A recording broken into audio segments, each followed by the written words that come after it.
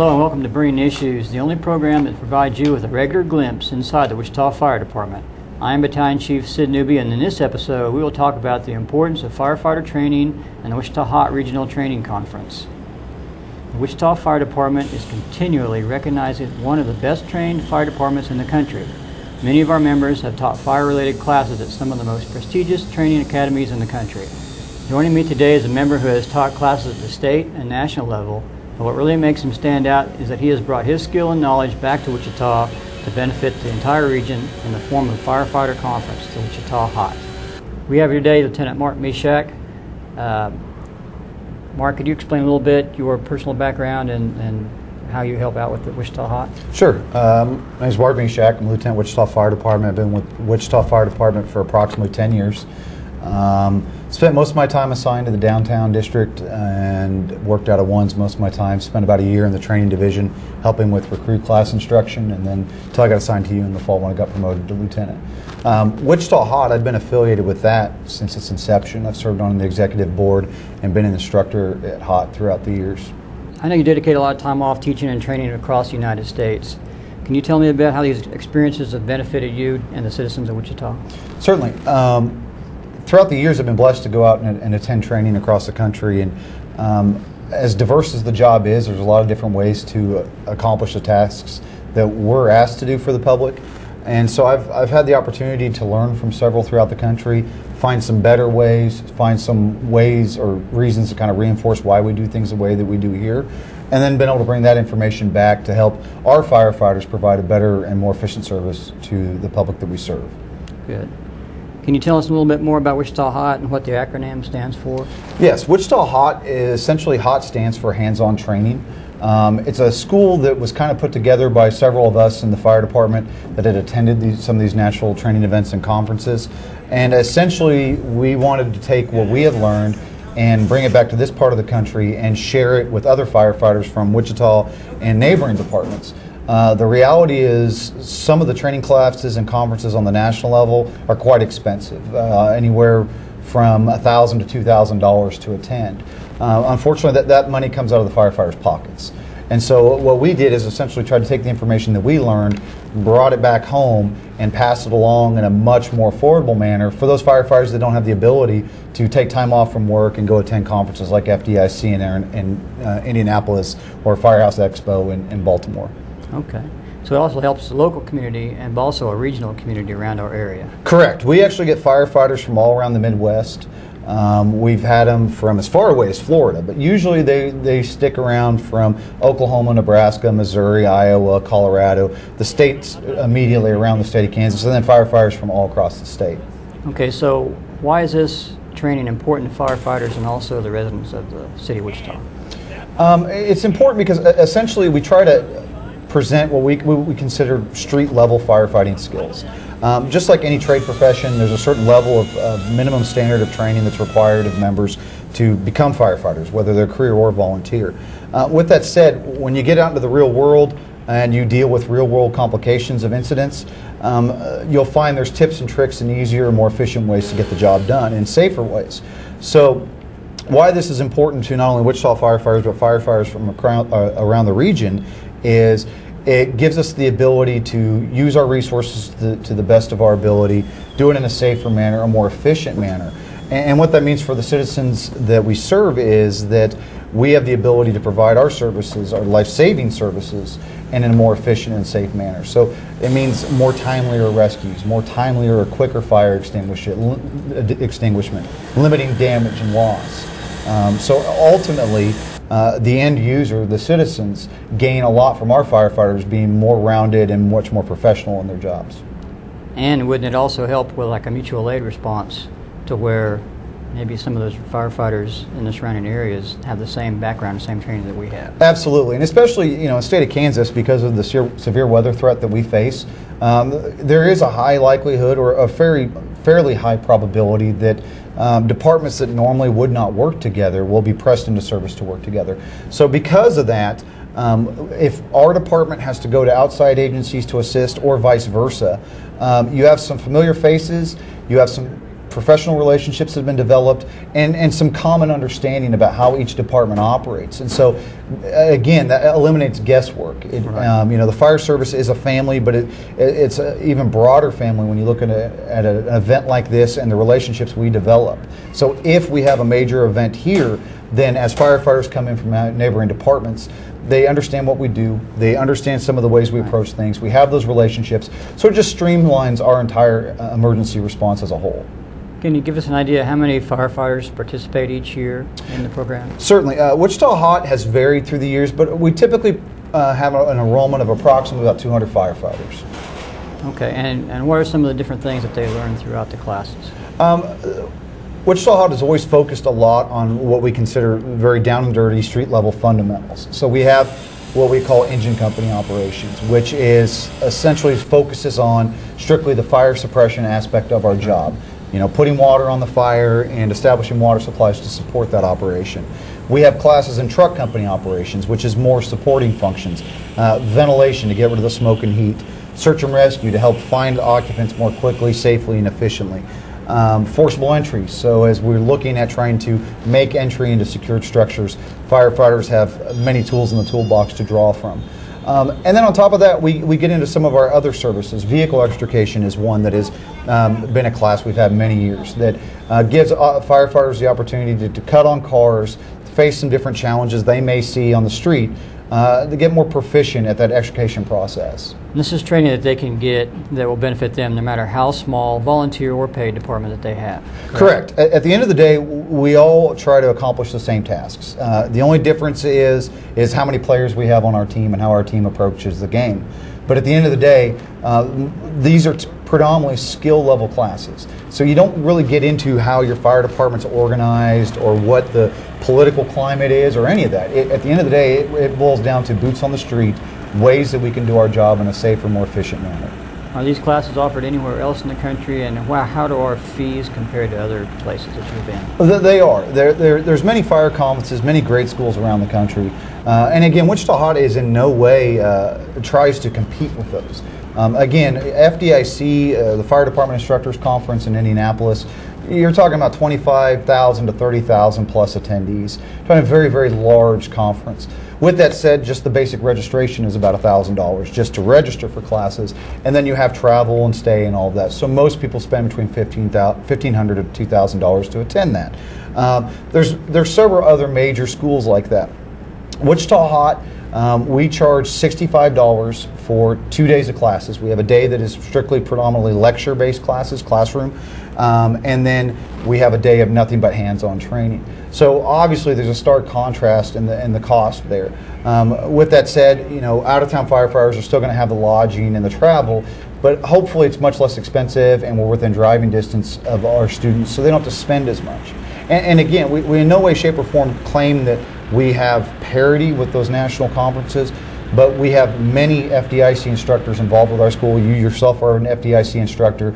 You've been teaching at HOT for many years. We're blessed to have many fire department instructor conference instructors in our own backyard. Right. So the opportunity for our members to pass that information along at a more reasonable expense is certainly a very big blessing for the firefighters in the state of Kansas and this region. And we're blessed to have local people that teach on the national level. Correct. Besides bringing people in nationally to teach. And that's the other thing that you bring up a very valid point about HOT. We try to constantly seek out outside instructors and keep the material fresh. The reality is that the job is ever evolving, and again, departments from all across the country approach the same problems in different ways. So we try to continue to diversify who we bring in. Fortunately, because we've been able to develop such professional relationships with many of these instructors, they do us a very, very great service by coming in as inexpensively as possible so we can keep the cost down for the students. You and I are both members of the Fools of Oz. Mm-hmm. Can you explain that a little bit and what our mission is? Yes, the Fools organization, Fools is short for the Fraternal Order of Leatherhead Society, which is a throwback to old fire helmets. Traditional fire helmets were actually handmade out of leather. Essentially, there was a group of firefighters in the state of Florida that would see each other at conferences on a regular basis. And they would get together after classes and just kind of talk shop, and they would each share experiences and stories from their departments back home. And there was a common theme they all seemed to have. They all felt like that the tradition of the job was kind of forgotten, that nobody seems to really focus on the training as much as they used to, and there just didn't seem to be any of the brotherhood or sisterhood, the camaraderie of the job, like the members that they came up under had. Right. And so essentially, this group of individuals, almost like a joke, formed an organization that was its sole purpose, was the preservation of tradition, training, and brotherhood in the fire service. No department affiliations, no union or association affiliations, no paychecks, doesn't matter, career, volunteer, whatever.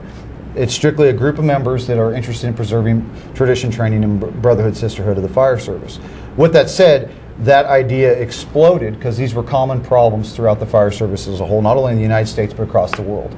So the FOOLS organization internationally is over 5,000 members. The Fools of Oz, the local chapter here in Wichita, is actually one of 7 mentoring chapters for the United States. So our chapter is blessed with the opportunity to help new chapters that start out get their feet wet, kind of understand what the Fools is about, and help them kind of get their chapter going. Some of the events that the Fools of Oz has been affiliated with is obviously much of Wichita HOT has been supported through the years by the Fools of Oz. Every year we do a fundraiser called St. Baldrick's, which is essentially we raise money through donations and childhood cancer. Correct. Yeah, in support of childhood cancer research, and then we all shave our heads in solidarity for that. And then we try to host a number of classes locally where we can bring in, again, outside instructors at a low cost for members that don't normally have the opportunities for that. And we do it regionally, like with the Parsons Fire School and some other things, Labette County. Correct. We have the opportunities to teach all around the state, and sometimes it's in organized schools like Labette County Community College's Fire School, all the way down to doing a small class in Chanute, Kansas, for the amount of firefighters they have there. With such a large training event occurring in Wichita, how does that enhance the Wichita Fire Department's status and reputation? I think it's very important. One of the tenets, in my opinion, what was instilled in me as a younger firefighter is our duty to pass it forward and pay it forward. None of us invented firefighting. Somebody at some point in time taught every single one of us. And that came from them investing some amount of time or energy into us. And I think it's very important for us as public servants to also serve our own in that same way. I think it's very important that we pass along that information. Because the reality is, if you retire and leave the job and you walk away with everything that you know about the job without passing any of that information on, that's a disservice to your department and the community that it serves. And so fortunately, again, we have people, and you yourself are one of them, that are willing to take time and invest in those younger firefighters, pass along your experiences and the training that you've received so that perhaps they don't have to make the same mistakes. And again, the ultimate winner in that is the end user. Our community gets much better trained firefighters that are better equipped to deal with whatever emergencies they have to face. Well, like we always say, you never learn it all. Exactly. When you think you've learned it all, you need to go. It's time to retire. Correct. This is Wichita HOT's 9th year. What corresponding successes or return on investment of used resources can be directly attributed to HOT? Fortunately, the Wichita Fire Department has been very supportive of HOT through the years. Although it isn't a department, quote-unquote, department-sanctioned event, they've been very gracious in allowing us to use the regional training facility. They've always supported us with apparatus and equipment. And we've also had support from outside local agencies, like the Salvation Army has always helped provide refreshments and services for students. So McConnell Air Force Base has provided air and support in this. So we've had a lot of support from agencies within our community. Again, the return on investment is really hard to put a finite calculable number to or something like that. But with that said, I think it puts our department and our community in a very good light. It sheds Wichita and the Wichita Fire Department and the firefighters and the citizens in this community as a community that cares about people. It cares about different communities, whether it's ours or another one. And so with that said, I think there is a great amount of regard and respect that comes to our city and our fire department and the members of those, because we're willing to pay all of this forward. And again, those outside agencies like McConnell and Salvation Army, we've had various agencies with salvage yards and vehicles, colleges, the community colleges, lots of support that comes into this. And I think that that makes an impression on outside firefighters. I think if you ask firefighters that have come to this event before, it is memorable. It's something that holds true to them. It's something that sticks in their mind and in their heart. And it's funny, you know, we always joke about as instructors and e-board members for HOT, every year we're ready to call it quits. And then the event comes. And we get those stories from those brothers and sisters from around the state and around the region. They're like, oh, you guys are great. We really appreciate you doing this. This means so much. We don't have the ability to have this training. And that kind of refuels, recharges our batteries to keep pressing forward with it. So again, you can't put an absolute benefit to the community other than it presents a great outward community image for the city of Wichita and the Wichita Fire Department. And all of our firefighters that attend and even work and instruct in this, it brings their game up a little bit more. And again, that benefits our end users. Helps with their job knowledge, their skills, and their abilities. Absolutely. You continue to maintain being plugged in. And because of that, your proficiency in all your skills is at a higher level, which translates into better service for our citizens. Good. Well, we'd also like to introduce a new event to Wichita community this year that recognizes firefighters that gave the ultimate sacrifice on September 11th, 2001 at the World Trade Centers in New York. The Wichita 9/11 Memorial Stair Climb. Can you tell us a little bit more about that? Yeah, ever since 9/11, it's been continuing to grow to memorialize those guys that lost their lives, to host what is called a memorial stair climb.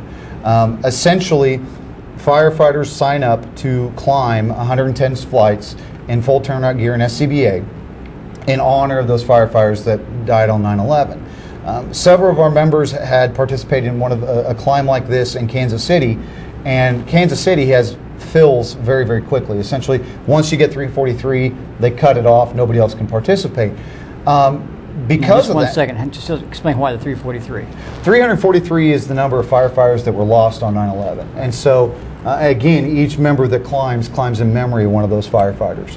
So last year, one of our participants from Wichita was approached from the organizer of Kansas City's event and asked if we'd be interested in hosting a climb here, because the neighboring events surrounding us, Oklahoma City, Denver, Kansas City, those are all full.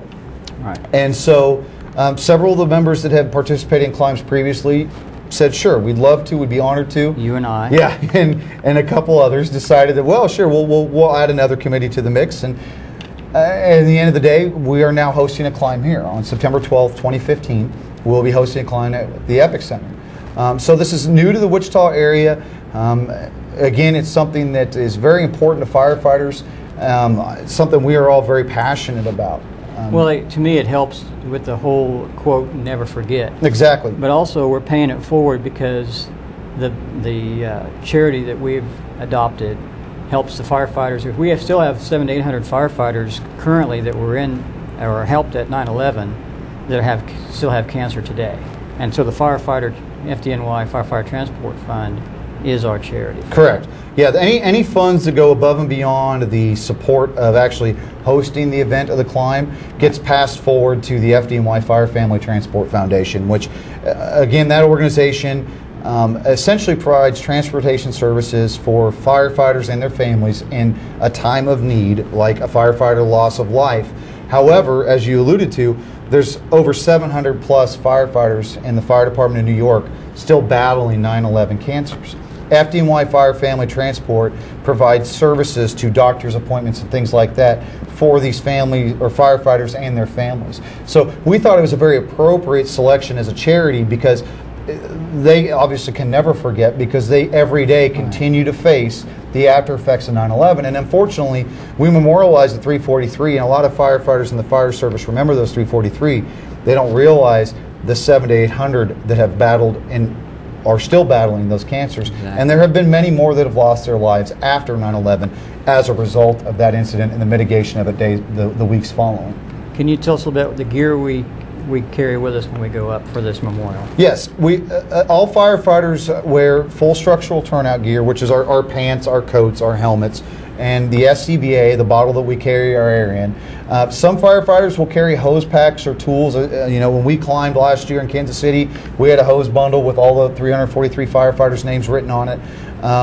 But at a minimum, the firefighters wear full gear and air pack. And again, it's trying to help even the firefighters realize what a daunting task that day must have been. When you're in those stairwells, when you're climbing those steps, you're working together as a crew, much like those guys did that day. There's something very surreal, and there's something that really brings that home, how difficult that task must have been. Yeah, when they give us that badge with that person's name on it, and then you know that they didn't make it that far, so we're going 110 flights for them. That's what really brings it home. Exactly. We essentially, the firefighters participate in the memorial climbs, complete the climbs that the brothers that were lost that day were not able to. Thanks for coming today. Absolutely. Appreciate it. Thank you for joining us. This concludes the episode of Burning Issues. Remember, Wichita firefighters are highly trained professionals who are your friends and neighbors. We're Wichita's bravest, serving you in many ways every day.